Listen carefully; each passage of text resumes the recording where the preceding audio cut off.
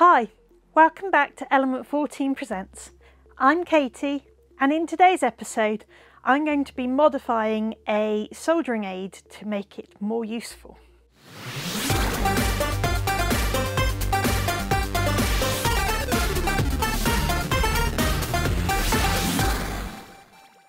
A little while ago I modified the basic idea of a soldering extractor to be automatic and to sense when it needed to turn itself on.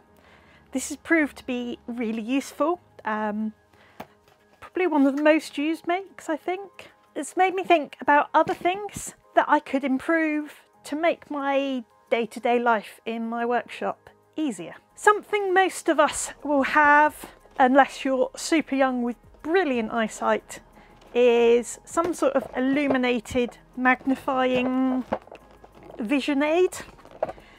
So this is a headband that you can put on, and it has illumination clip-on lenses to help you see what you're doing. This is all good, but one thing I've noticed when I'm using it, I'll quite often put the circuit diagram on my little tablet screen in front of where I'm working so I can look at the schematic, see what I need to place next on my PCB. But the light reflects off that screen and makes it quite hard to see in certain places. You sort of have to angle yourself to where you're looking, or you have to keep going, turn it off, turn it on, turn it off, turn it on. It's not the end of the world, but it's just one of those little things that you think, could I make this easier for myself? In today's episode, I'm going to be modifying this to make the light turn on and off as and when I need it. So let's get started. My first step is to look at what I've got to work with.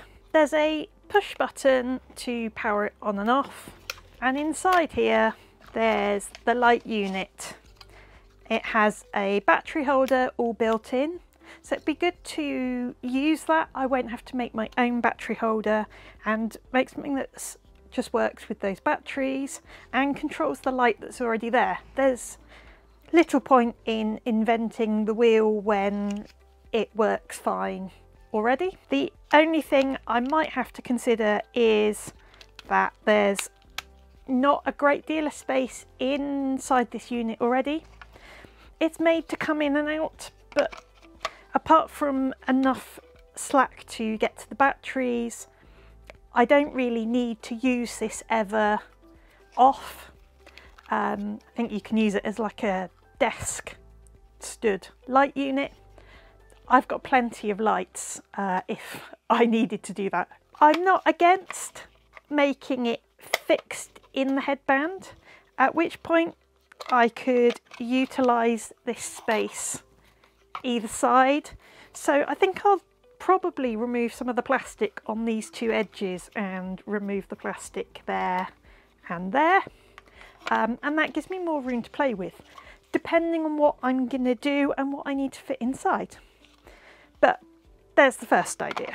Having a think of how I'm going to solve this problem, like I usually do, I didn't think of the easiest solution first.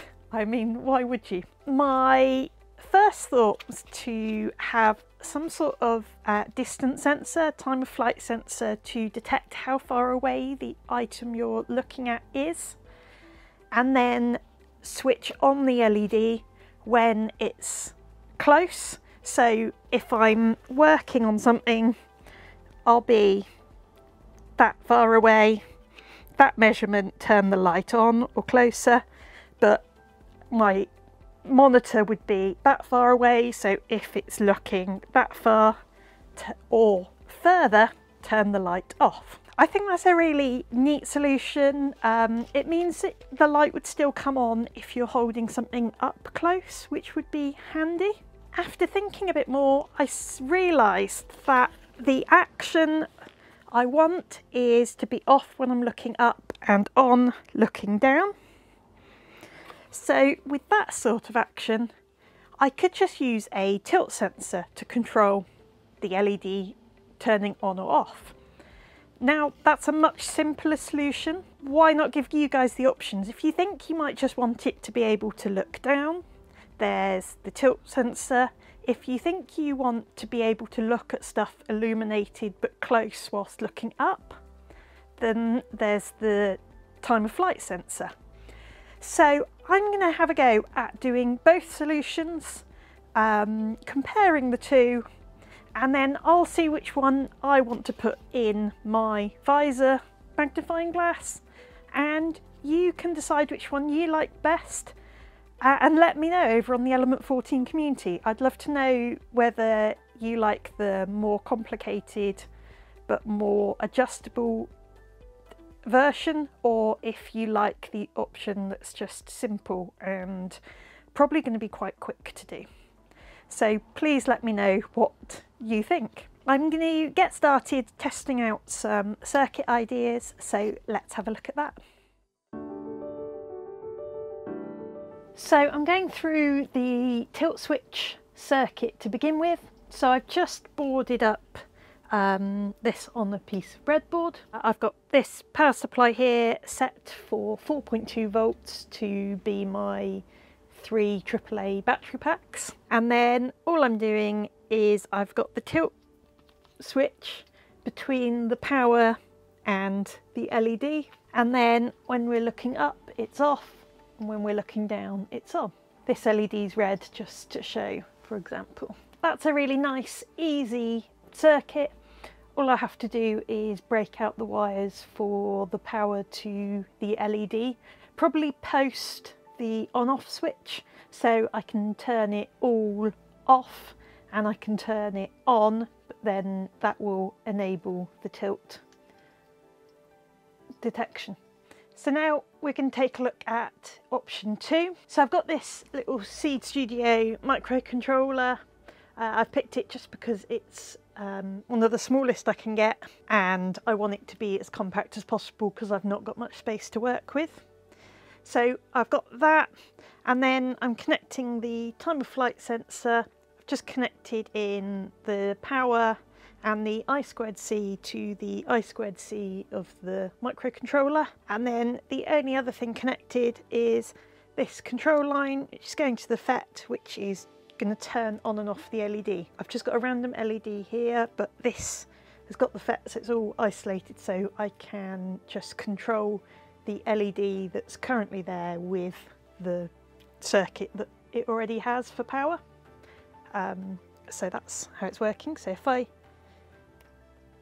turn it on, the LED's off, and as I go closer, the LED turns on. So I can be looking up at the screen and then look back down at my work and it'll turn on, off, on, off. So I'm really pleased with that. I'm going to get that put on this strip board so I can put it on the visor magnifying glass nice and easily.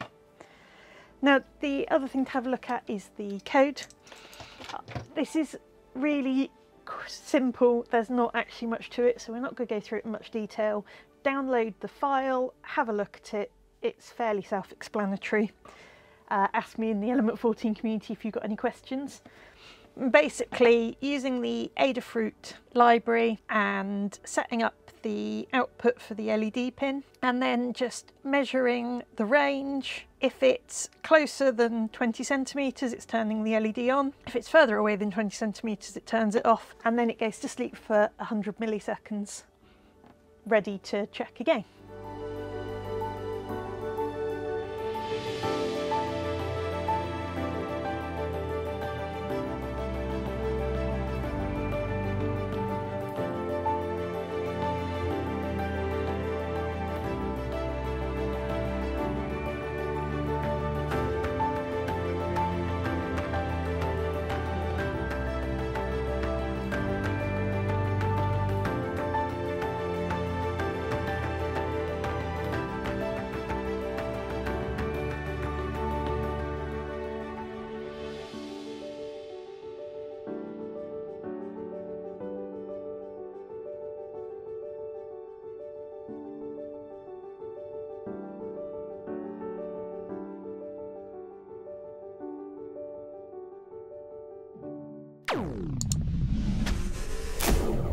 Are you an engineer, electronics hobbyist or maker? Join the Element 14 community, where you can learn about new products and technologies, see cool projects, and connect directly with the people that make the products and the engineers that use them. Join now!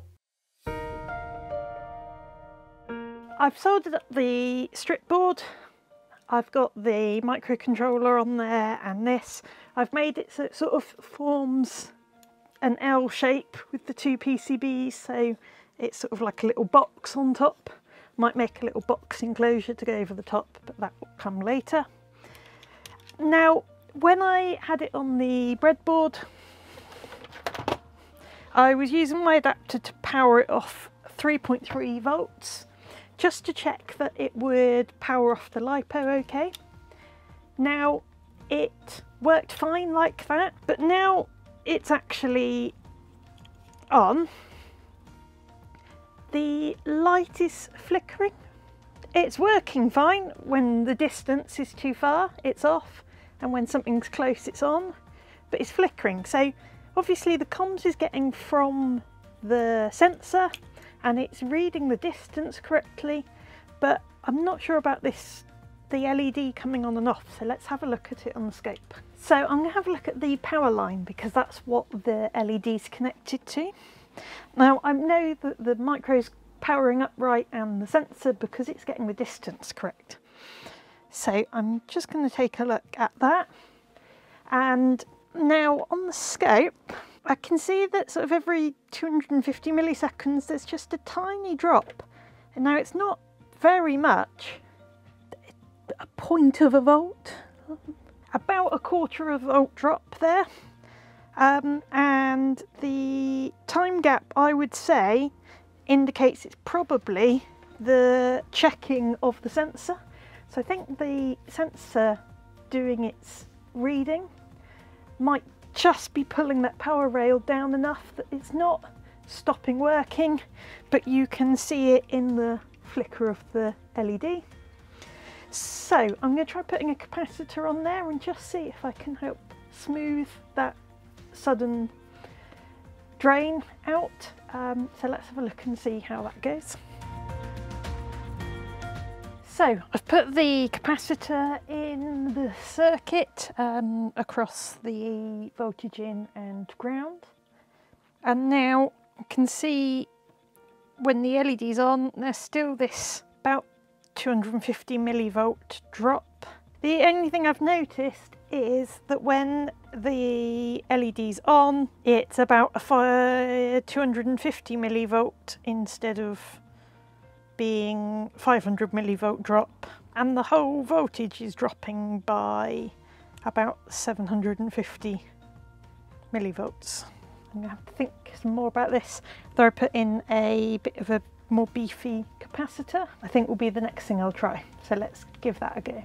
Right, so I've been trying numerous things with this. I put on more capacitance to see if I could smooth out the power line so the LED would stop flickering. That didn't help. I checked for shorts. I've fully recharged the LiPo battery, so it's now completely full, and yet still flickering, if you can see that. I have to keep something in front of it. It works perfectly. Looking up, looking down, it's just that flicker. I don't know what else to try.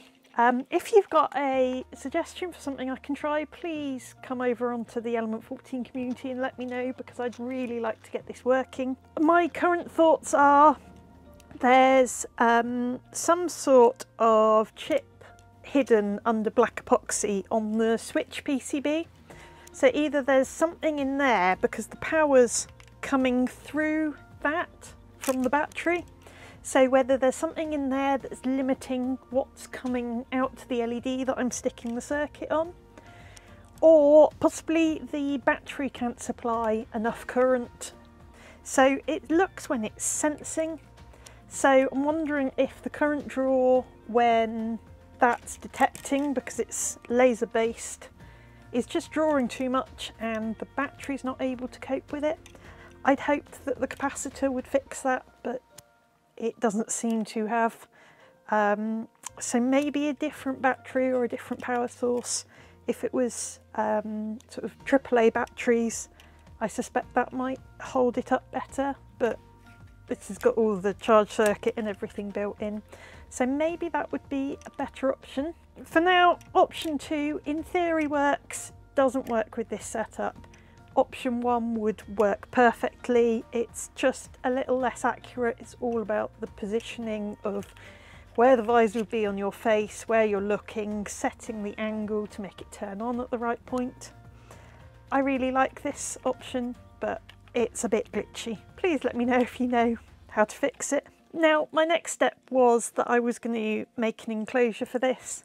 It'd be really simple to 3D print a case that could just be sort of epoxied onto the top of that flat panel there. But another option, if you didn't have a 3D printer, I made a net of that shape on this piece of paper. And you could just cut that out onto card and stick it all together.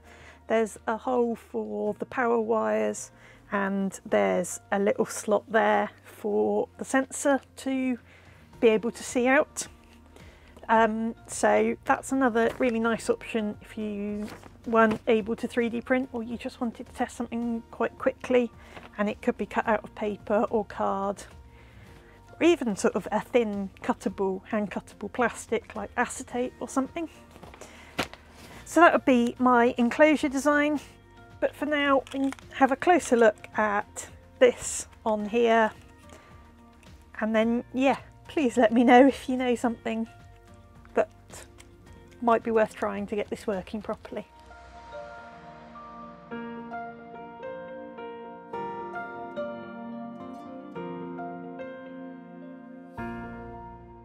Overall, I'm quite pleased with how this project's gone. I like option 2 the best, although it's really annoying how it flickers, but it does illuminate, it brightens up what you're looking at. If you look at something further away, it stops. Look at the work again, and it comes back on. It does what I set out to do. I do have a feeling that that flicker is probably caused something under that black epoxy blob on the PCB under the switch.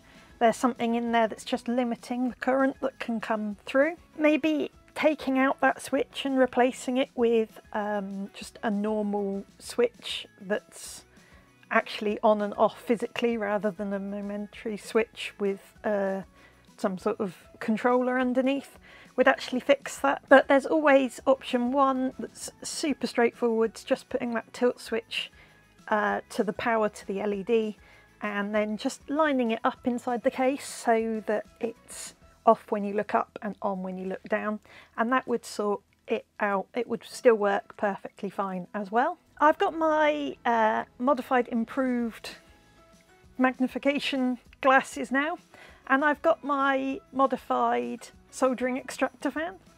Have you got any ideas of any other tools that I could improve, make day-to-day life easier? Let me know over on the Element 14 community what you think I should do next. But for now, that's all. So I'll see you next time. Bye.